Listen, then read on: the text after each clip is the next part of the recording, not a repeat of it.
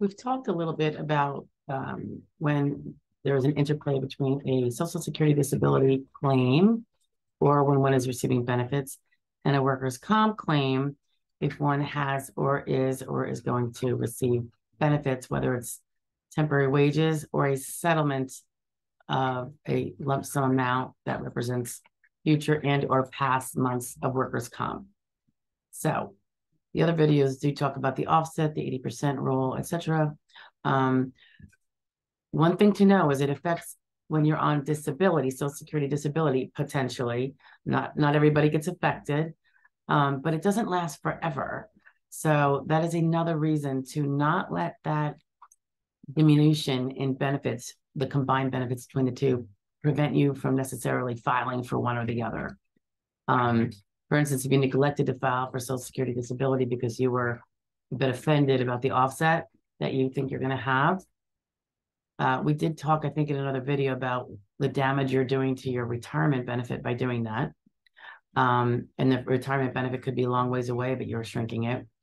But also, when they were thinking about, well, I'm really not going to take home any more than if I just filed for workers' comp or one or the other. So why should I file for both? And why should I file for disability and go through that whole rigmarole? That's a big reason why the diminution in your retirement that you'll be living on long after your workers' comp is gone.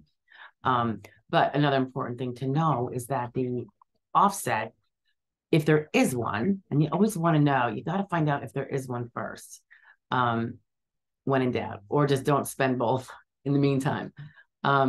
It ends by 62 or 65. So it ends, and then you would be popped back up and receiving whatever amount was being offset. So you're either going to have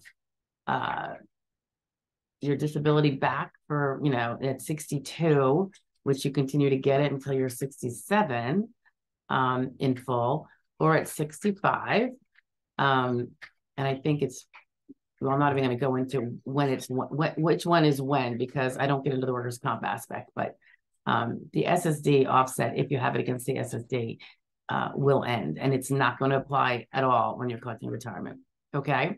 So don't let that hinder you from making the smarter choice of filing for disability based on any kind of fear of offset. Offset is unfortunate, but it's not the end of the world. And it's better to have applied and received than not to have applied. All right. Just make sure you're aware of your offset and you don't spend money that you're going to have to give back. It's a whole can of worms, I know. Anyway, we'll have other videos on those, short and sweet, because I don't want to get too much in the weeds on them. I don't do the workers' comp aspect. Can you see the sun on my face?